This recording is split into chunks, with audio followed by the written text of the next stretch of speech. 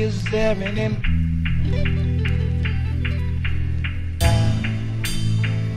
Is there an love to be found?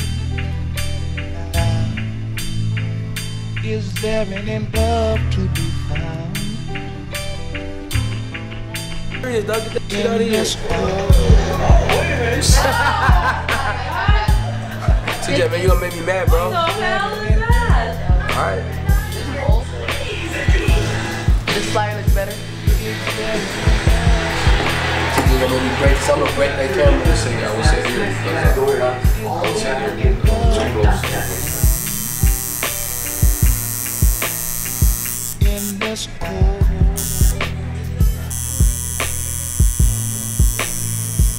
is there an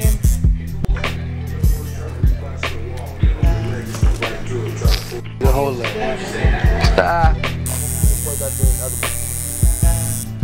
Bottom line, for me on Nate Robinson, I love to watch him play. I would not want him on my team. He has been on 4 teams in 3 years for a reason. Money. For a reason, not just money. He is difficult to coach because he's got a huge heart, but it pumps mostly for Nate. He's going to come in and he is going to shoot it. And he is a little man. Even though he plays hard on defense, he can be something of a defensive liability.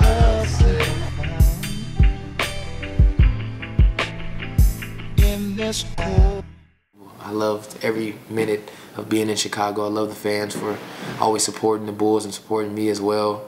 And just having that faith and that love. It was great. I had a great experience. The team, my teammates were unbelievable. They were great. You know, they had my back no matter what. You know, they loved me as a person. They didn't care what other people said about me. They just loved who Nate Robinson was. Yeah, man. Stay the Nate, brother. Get the camera out my face. Yeah, get them 30-inch dubs down there. Them dubs, special made. They not 30s. They 18s, but I keep them clean though. It was a humble experience as well, and it just really showed me that with belief in myself and in God and my teammates that you can do anything.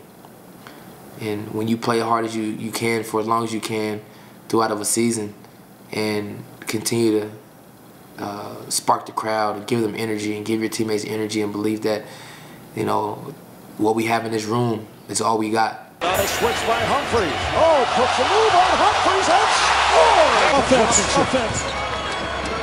Oh, what a move. Around Williams. Again without Luol Deng and Kurt Heinrich tonight. Here's Robinson. Fourth. Robinson for 3. Yes! Stripped and stolen. Here comes Nate Robinson like a little rocket. The pull-up is good. Again without Luol Deng and Kurt Heinrich tonight. Here's Robinson. Fourth. Loves this part of the game. Which is the same in the game. He loves it. Nate drives, got. And Nate Robinson just pressuring Curry, and this gets them an easy layup. Led by as many as 17. Bulls took over. Late third quarter, led by as many as 9 of the fourth. Here's Robinson. Nice move. Yeah. Led by Williams. Backed it up. Got the step. Through the foul. Robinson against Curry. Darts in. Fall away jumper. Bang. In the fourth. Robinson's putting behind the back. Goes to the crossover. Robinson, 3 seconds difference on the clocks. Nate fires. And Robinson pulls the trigger on another. 3 on the shot clock, 3 on the way. Way out, Ellis. To Bellinelli. Nate Robinson. Which was his trailing hand. Robinson for 3. Away by Wade. Away by Wade. Here's James. Drives past Bellinelli. Blocked from behind by Robinson. And then a foul call. Wade. Oh my goodness. Did you see Nate Robinson? There he is, Nate Robinson. Reverse. Somebody said crossover reverse. Oh my goodness. See the Bulls score here. Oh, goodness gracious. Big things come in small packages. Oh my God, get a timeout, Portland. Wow. That's a frustration dunk. Right through the heart. Ball to the center of the floor. Here comes Brooks. Oh, big things come in small packages, Neil Funk. Did you see that block? The little man came out of nowhere. Watch this. Brooks never saw him coming. Oh, this is... Oh, what a duck under move by Robbins. He went between his legs. Unreal move. Did he jump over him? He jumped right over Nate Robinson, and Robinson goes in for the layup. Oh, my land. See, that's the advantage of a small guy. Over that. We have 3-1. We're on our way to Brooklyn. Close it out. 8-8. Episode playoff. Over that.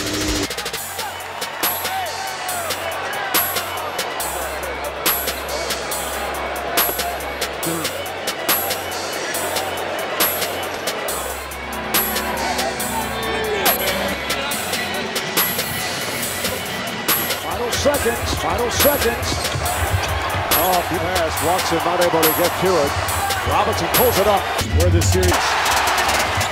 Robinson got the step. Banging it off the glass. Nate Robinson from the left. Robinson on the drive. It really changed everything. Here's Robinson for three. He's cut it to 9. Here's Robinson. He's up a hot hand. Chased by Watson. He went for the steal. Robinson gets it off. Watson got picked off. Here's Robinson. Cut by just 9. Here's Robinson who's on fire. Here's Robinson. About a minute remaining in overtime. That's up by 2. Robinson finding space of Robinson. We're down to 5 seconds. The biggest moment of your life, Nate. Robinson with a running one hand. He hits it with 1.7 remaining. Timeout, Brooklyn.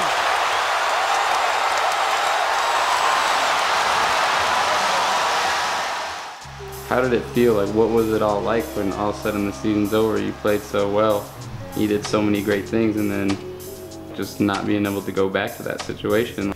I didn't know. I didn't know if I was gonna go back to Chicago or be anywhere. I just was like, I'm gonna let God deal with everything and my agents, and hopefully my play showed. I showed the world what I could do with valuable minutes, and with stepping in for a guy, Kirk Heinrich and Derrick Rose when they were out, and I felt like I did my part. It just felt like. I felt like they abandoned me once again. I was once again abandoned by another team that I did everything they asked, and it still wasn't good enough. But that's been the story of my career. I understand that Nate Robinson in some people's eyes have been problematic in the past. I got news for you. I got one problem with Nate Robinson throughout his entire career. The fact that it took him 13 or 14 dunks, and he shouldn't have beat Andre Iguodala in that dunk contest. That is the only problem I have ever had with this kid. This dude should be in a New York Knicks uniform. We're in Vegas out here, meeting with teams, trying to discuss the whereabouts and prices and can I fit here in the team there, But that is a mistake by the New York Knicks. And I dare say it's a mistake by the Chicago Bulls. And I dare say it's a mistake by most NFL teams not to have a Nate Robinson on your squad. He comes with energy and fervor. He brings it. He's got a lot of heart. He's not scared of anybody. He doesn't shy away from the big moments. Just ask the Brooklyn Nets what he can do to you. They'll tell you, this little dude can ball. And I think he's far more of an asset to any team than he is a liability.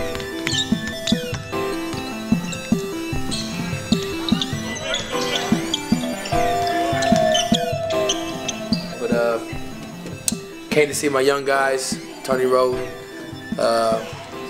Terrence Ross, Marcus Teague, Malcolm Thomas, the guys on the Bulls, my ex-teammates. But right now we're playing some pool in my agent's hotel suite. And I am about to kick TJ's butt in a game of pool. Ooh! Crossing over all the grill. Crossing over everybody. Watch this. Cross over this. Right here, right here. Ooh!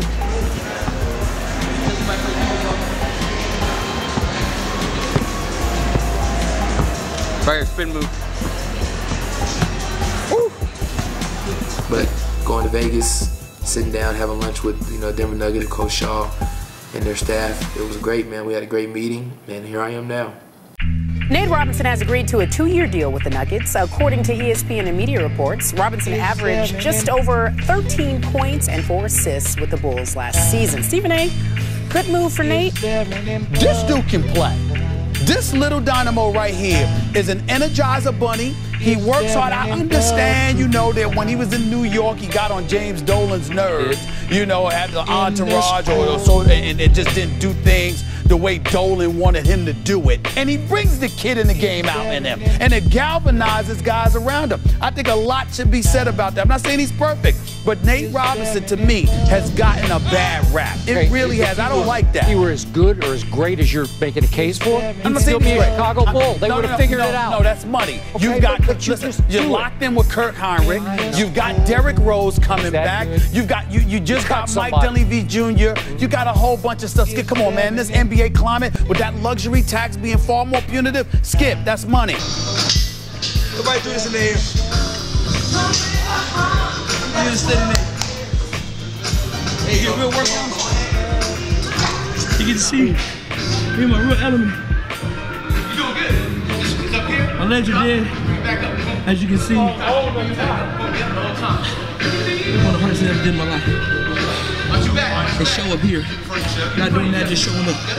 Showing up is hard enough. It's half the battle. So for the Knicks that 1 year, well, you were around, obviously. He averaged 17.2 points a game. That's pretty good. Next year, midseason, he gets traded because, you know, like you said, Dolan. D'Antoni put that man in the doghouse and with that scrub Knick team they had, they benched this man for about 30 games. I remember. That don't make any sense. Okay, and I've heard lots of stories about how he kind of lives in his own little world, and he's more about Nate than about team, okay? In fairness to him, we look at everybody else and we talk about the growth and maturation process. Did you see him during that playoff series against Miami? Did you see him rallying those guys together? Did you see him try to keep guys pumped up? Did you see him going out there and giving that maximum effort? I didn't see selfishness then. I saw a teammate. I saw a guy that was willing, that lets you know if you want to go to war and we're wearing the same uniform, figuratively speaking, of course, when we talk about war. But if you want that type of confrontation, I got your back. I'm right here by your side. Okay. And I understand there could be headaches that come along with it. Yes. But I feel the pluses far outweigh the minuses. And I think I'm willing to go as far as to say this.